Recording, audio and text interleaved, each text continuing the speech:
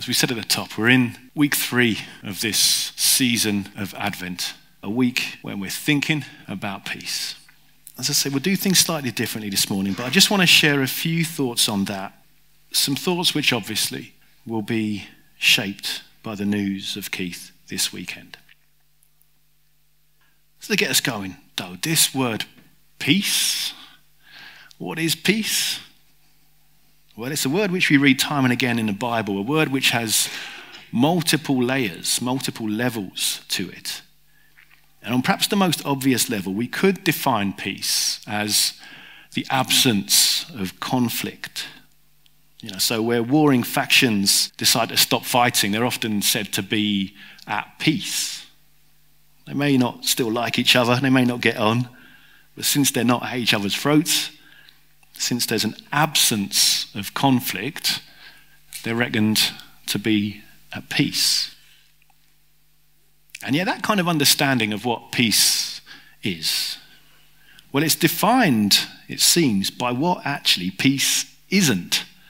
As in, it isn't conflict, rather than what peace actually is. Whereas you see, the main way the Bible defines peace is in a far more positive, far more present way than that.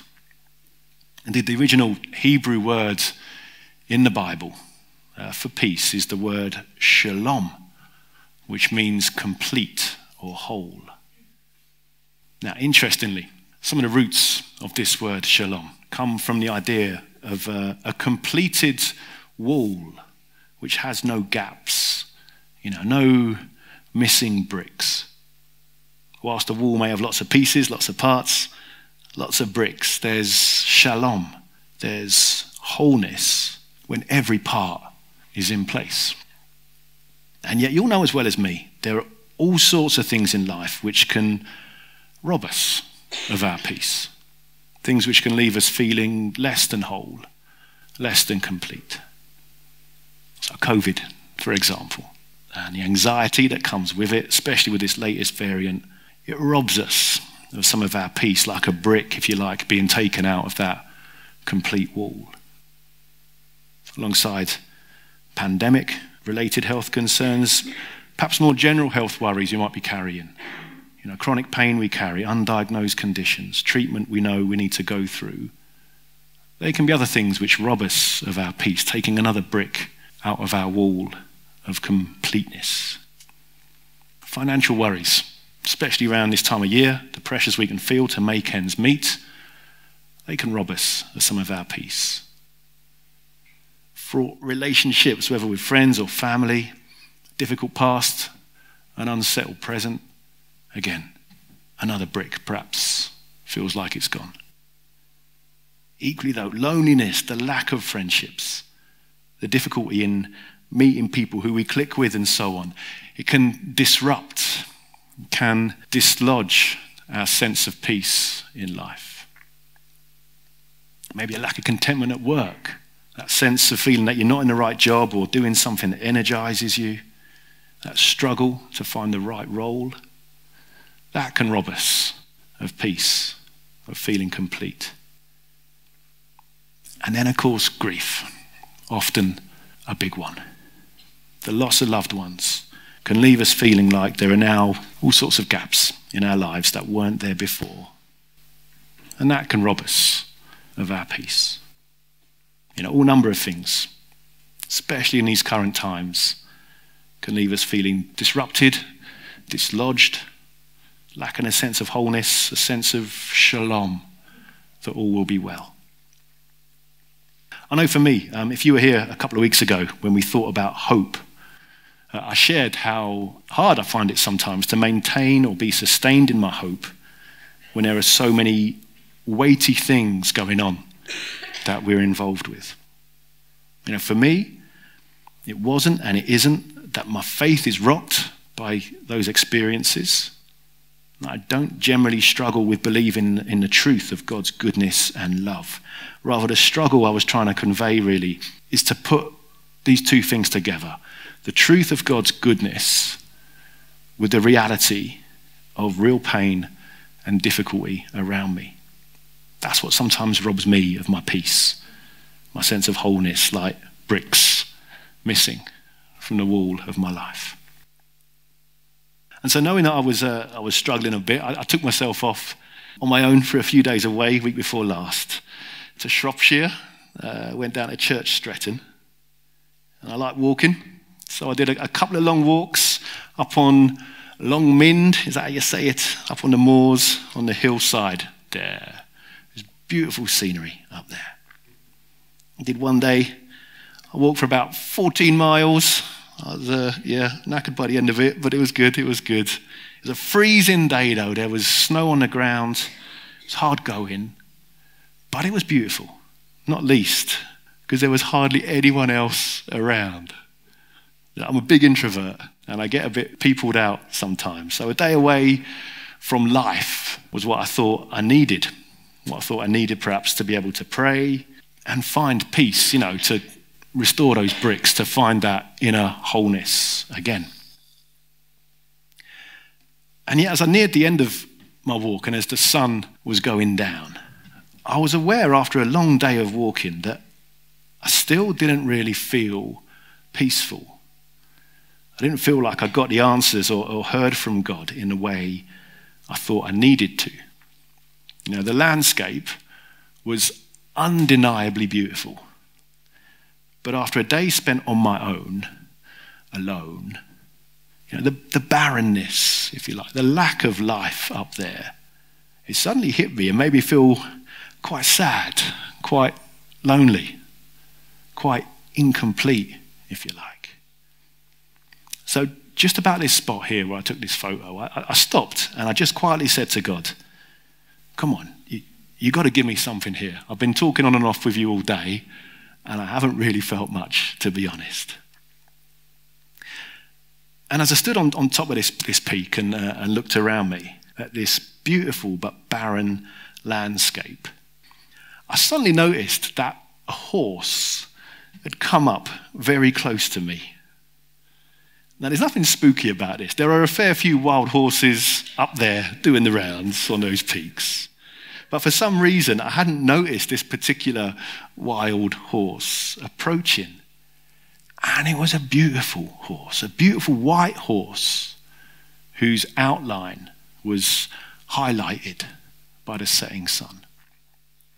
And so me and this horse just kind of stood there for a moment, really, looking at each other for a minute or two, And I'm not really an animal kind of person. I can't believe I'm going to say this, but it was almost like a kind of moment of connection between me and this beast, this horse. That's why I took a photo of it where I was to remember it.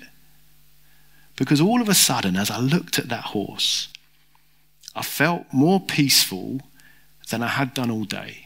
More peaceful in that moment, if I'm honest, than I had done for some time. The wind dropped, and it was one of those moments of like, oh, okay. Now, what was going on at that point? Well, the feeling I got, and the feeling which has stayed with me, is that God had given me a sense of peace in that moment, not from the barrenness of the landscape, not through the absence of life, but rather God's peace had come to me through the presence of life with me. Now, perhaps God, in his mercy for my introvert ways, had given me that presence of life, not through a person, but through an animal who wasn't going to talk to me. I don't know. But it did nevertheless feel significant to me that after a day of walking and a day of seeking God's peace in the solitude of my walk, actually my deepest awareness of God's peace had come through connecting with something that was living. And that, I think I want to suggest today, is what the peace of Advent, the peace of Christmas, the peace of God is all about. You see, when we feel robbed of peace, when we feel a lack of wholeness, when we feel as if the bricks in the wall of our lives begin to come out, there's an absence there that we can so easily be tried and tempted to fill in all sorts of ways. So perhaps we try to, work harder, play harder, exercise harder, drink harder, Maybe we decide to buy lots of new stuff. Maybe we have a mass clear out.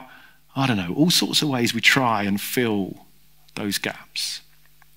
Now, not all of those ways are necessarily wrong, but ultimately the peace we're looking for, the sense of wholeness, the sense of completeness, that sense of shalom, that comes not through the life we try to make for ourselves, but it comes through the life we accept and receive from the presence of God with us. That's why I think Jesus' birth in the New Testament was announced as the arrival of peace. Glory to God in the highest, said the angels. And now we're coming to Jesus. On earth, peace. The time and again, the angels say to Mary, they say to Joseph, they say to the shepherds, do not be afraid. Why? Because peace. Because the Prince of Peace is coming, has come to be with them. And it's a theme which continues through Jesus' life, because the adult Jesus says to his followers at one point, my peace I give to you all. That's why the risen Jesus says on greeting his disciples following his resurrection, peace be with you, in that passage where he breathes his peace on them. Because it's only through Jesus and through the presence of his Spirit with us that we can know ultimately the fullness of life, the completeness of peace. The peace of God in our lives, which transcends our understanding, but makes a home with us in our hearts. Indeed, Jesus is the one who makes our lives whole. Not by pretending the challenges and difficulties we face don't exist, but by helping us to know his peace in the midst of those tough times. And so, brick by brick, if you like, Jesus, referred to as the living stone in 1 Peter. Jesus offers himself to us as we deal with the anxieties of this new wave of the pandemic. Jesus is the one who calms our fears and works for our well-being as we face our health concerns. Jesus is the one who helps to keep our perspective in our financial worries, the one who calls us to generously provide for the needs of others. Jesus is the one who shows us how to make peace with our past and live in peace with the present. Jesus is the one who shows us our intrinsic worth, even if the world around us feels sometimes a lonely place to be. Jesus is the one who offers us productive and fulfilling ways to serve others within our community, even if our paid work or the lack of it sometimes leaves us feeling underwhelmed, to say the least. And Jesus is the one who offers us hope and comfort and strength as we grieve the loss of those we've loved. For he himself is our peace, as it says in Ephesians. The one who through prayer, the one who through the support of those around us, the one who through the indwelling presence of his Spirit in us is our peace. And in the midst of all we're facing, my prayer is that we would know the peace of God in our lives, both now and always.